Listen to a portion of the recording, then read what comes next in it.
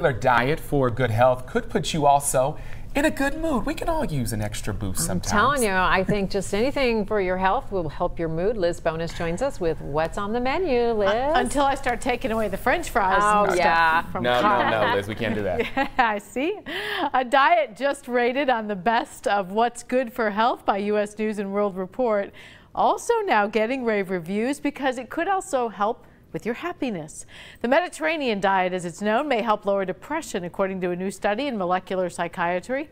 Now, this was actually a meta-analysis where researchers looked at more than 40 studies of people that stuck with the Mediterranean diet.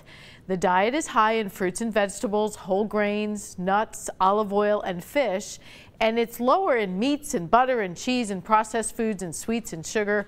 Those who ate the Mediterranean way, according to this study, had reduced depression.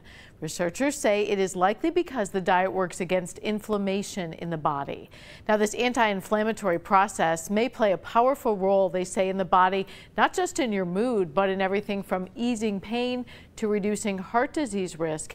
And we even think certain types of cancer. It's often referred to as the silent killer. Inflammation goes up, so do other health problems. Guys? Interesting. You always say that you grew up on the Mediterranean diet. Absolutely, and my 95-year-old mother swears by it. So, okay. Jay-Z and Beyonce.